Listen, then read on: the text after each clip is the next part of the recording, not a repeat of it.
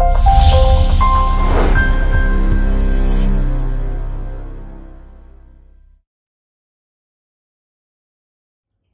everyone, and welcome to the Weekly Woo. We are really in this full moon right now. It's exact tomorrow, depending on where you live on the planet. It is in Scorpio, which is ruled by the planets Pluto and Mars. So if you know anything about those energies, those archetypes, this is deep transformative work. And what's so amazing, we pulled Bat Spirit again as our totem this week. Because this moon is all about death and rebirth. The question to ask, what is dying in your life? What needs to die? What is your relationship with death?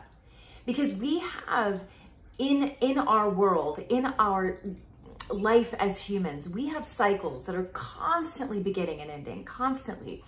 And really, there's a certain grace, power, and magic in getting really good with that fact, getting fully at peace with that fact, and actually being able to navigate those cycles.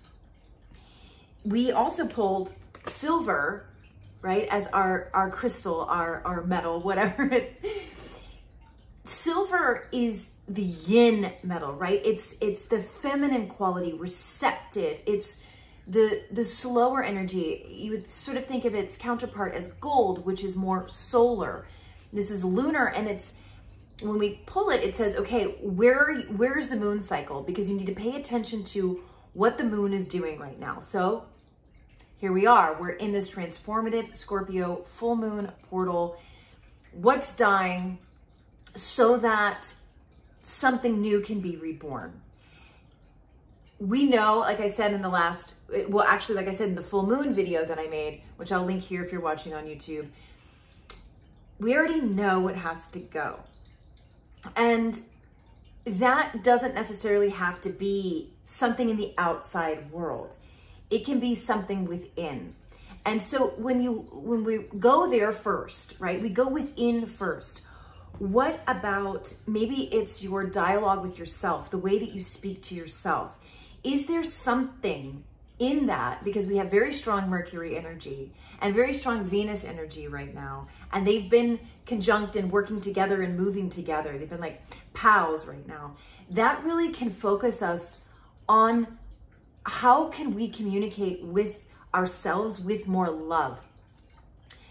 How can we then communicate with others with more love? But it starts here. And there's something about, you know, Venus and Mercury moving together as they have been. And then we go into this full moon and we can really make radical changes right now. The parts of ourselves that can't move forward with us can easily be sloughed off right now. But it takes this awareness that you know, we hear about, you know, self-awareness. Know thyself first, right? The Oracle at Delphi.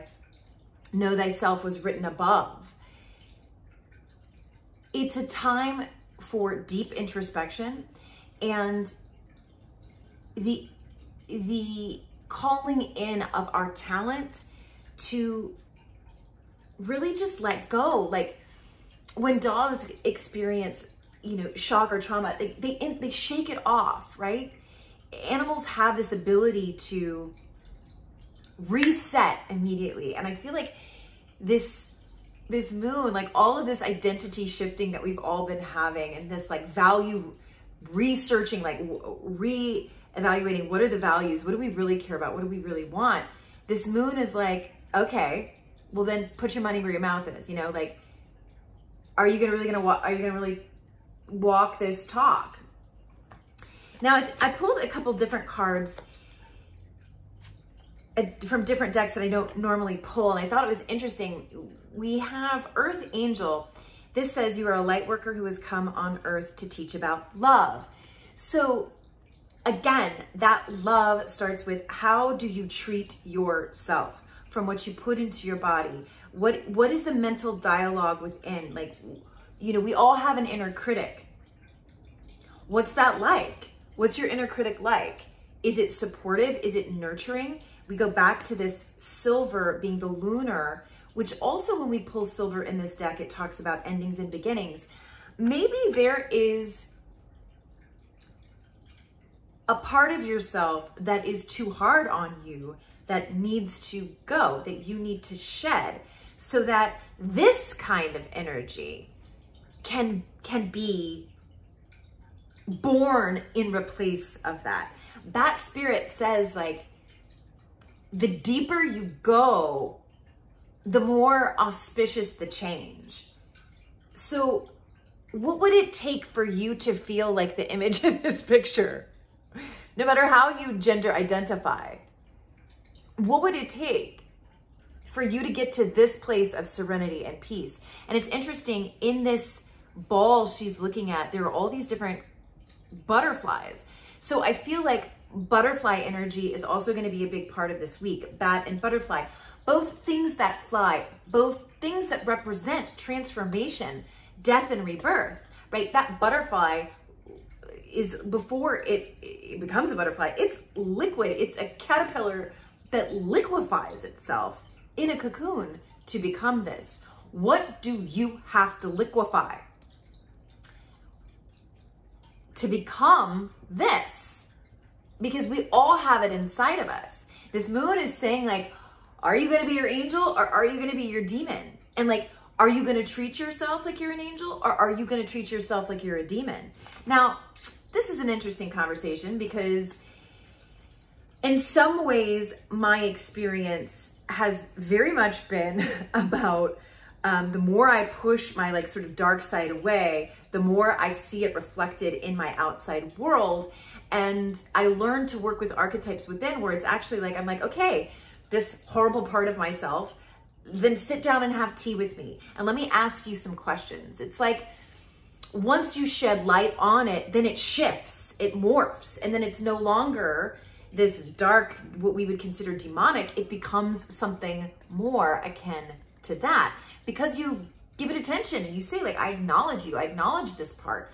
And I think that's what this moon is about. It's like, we can so easily blame circumstances that we don't like, or not getting what we want, on other people, circumstances, entities, you know, governments, whatever. But at the end of the day, you are sovereign of your life. You're in charge of the universe that is you. And so who's in charge of that? What part of you is going to be in charge of that? And how benevolent are you going to be to the parts of yourself that you're ashamed of or don't like? We also pulled clarity.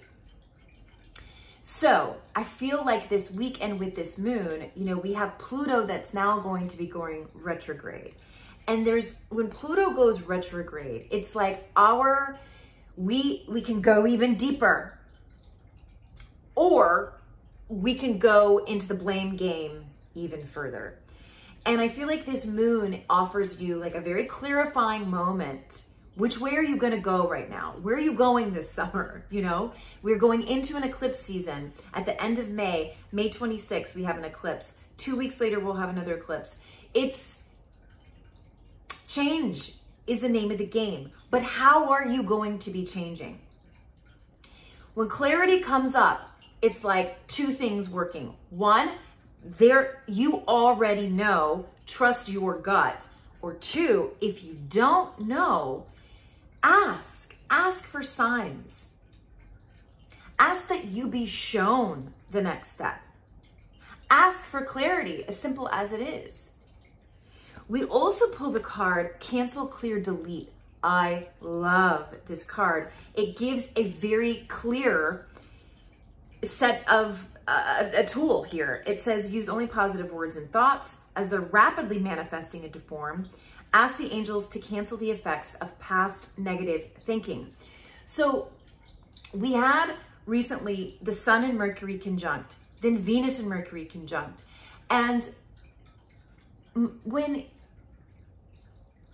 we have, and they're all squaring Saturn, this energy of,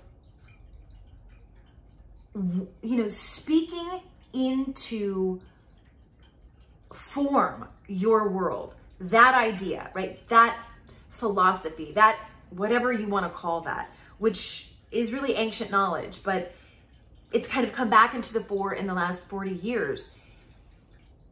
It is one of the hardest disciplines there is, because it is so easy to just verbally vomit because there's a release that happens with it. But what you are speaking is the power of the word. And in most religious texts, it starts with some sort of comment on the word is creation itself.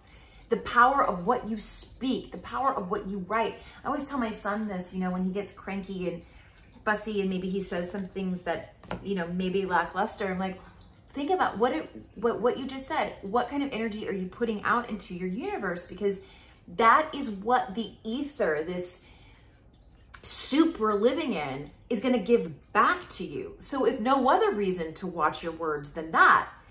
But this tool, when you do say something that you're like, oh, no, I wouldn't want that to happen. I can't believe I just said that. Say cancel, clear, delete 3 times. This programs, right, the part of your brain that is literally emitting energy into the soup that's going to be reflected back to you. It gets into that part of your brain, and it is so effective. So this is kind of akin to switch words, which I'll try to find that video. I had a client who asked me, like, where's the switch word video? It's in the Seeking the Sacred Earth playlist on the YouTube channel. If you don't know what Seeking the Sacred Earth was, that was originally what I was calling what I do here. So cancel, clear, delete, use only positive words and thoughts as they're rapidly manifesting into form. That's another thing.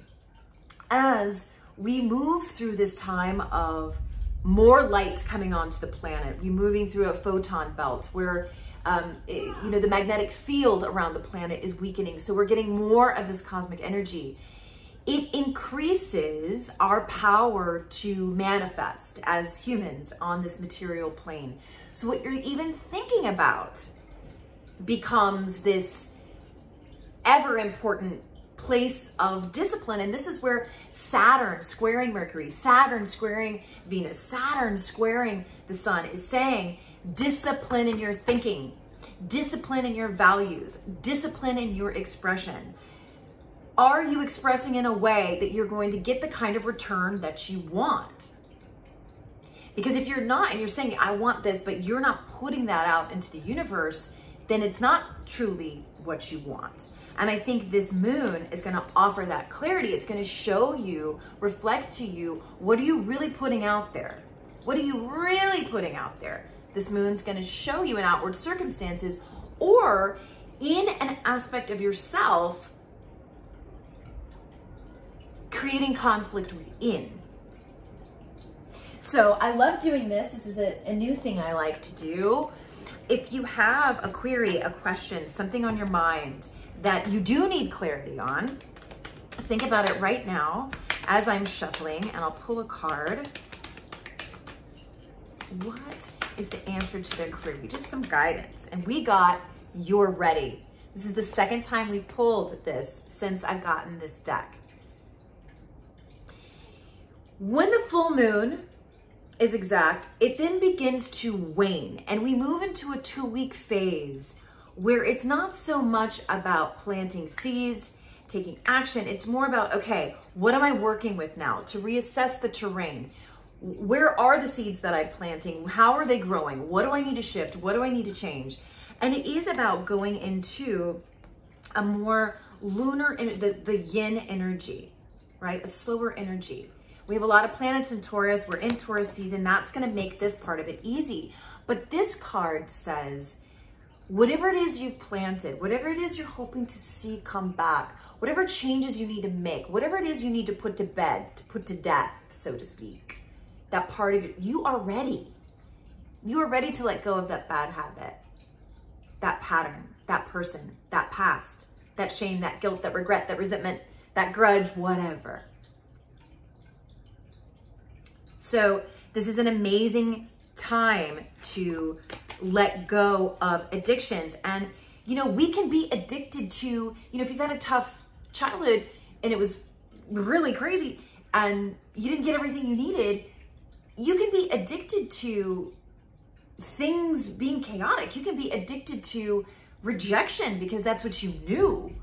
And that this moon gives us the energy and the focus and the clarity to go that deep and say, oh, could I be addicted to things not working out for me because that's the way it was when I was young and I've never healed that and I'm not giving myself something better? It goes back to this, like, you can give it to yourself. You just have to acknowledge that you may be in a rut of a pattern that was probably never yours to begin with. So you guys, I hope this was helpful. I know when I do these readings for you guys, I'm also like, I'm also listening because, you know, that's how this kind of thing works. I want to encourage you guys to be gentle with yourself. We are coming out of some truly difficult times and moving into uncertainty and an energy that only lets you see one step ahead. That requires such faith, such trust in what you cannot see, in that future that you can't see, and in the unseen that is all around us, that energy. This is who you are at your core. What do you need to let go of to get back to this place? It's a shedding. You don't have to really take in anything. It's about shedding right now to get to this place. One step at a time. Bye, guys.